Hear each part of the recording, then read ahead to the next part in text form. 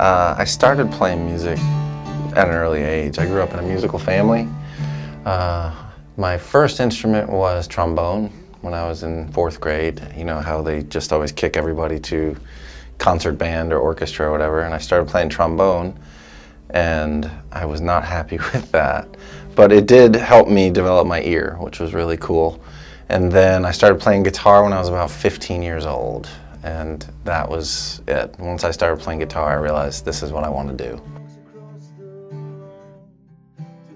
It's something that I think has really helped me develop into a better human being, because music to me is one of those universal languages where everyone just, I've never met a person that says, yeah, I don't like music. Like, they might like different styles of music, but everyone likes music. You know, it's something that's always on in the background, or you just want to put on the radio, or something to help you soothe, or brings back a memory, that sort of thing.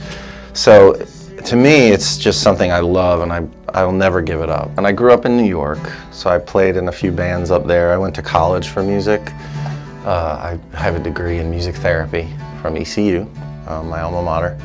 And I've been playing here, so I moved down here in 1997, so it's 27 years I've been here. And I've met a lot of people, made a lot of great friends musically.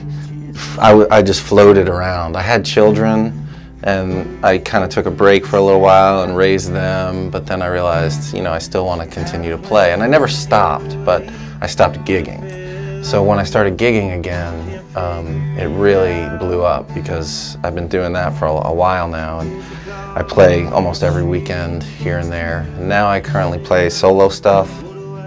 I've studied lots of different religions and philosophies and ideologies and spirituality, and I've always sort of gravitated back towards Buddhism. I don't know, I just feel like that is what makes the most sense to me in this complicated world. I had gone through a pretty rough time in my life about 10, 15 years ago, and I was going through a divorce, and one of my buddies said, he was in one of the bands I was in, he goes, you need to just put that Buddha stuff in your back pocket and just go for the jugular. And I was like, that would be a cool band name, like Back Pocket Buddha, because it just rolls off the tongue. So that's where it came from. And we kind of like stuck with that, and the band never really worked out, and everyone just started identifying me as Back Pocket Buddha, so I just took it as a brand. And yeah, so that's what people call me.